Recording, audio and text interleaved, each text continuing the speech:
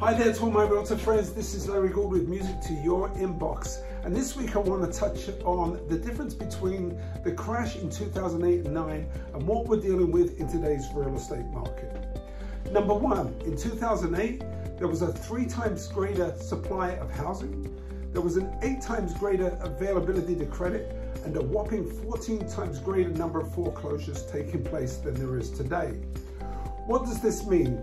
This means to me that we are not looking at a crash of the real estate market.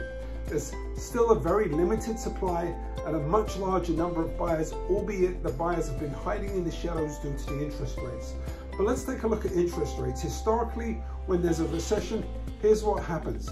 I know we're pretty high right now, but we are poised to get a reduction in the mortgage rates going into 2023. So you can tell your buyers this is still a good time to buy while there's not as much competition, because when those rates come down, there will be competition.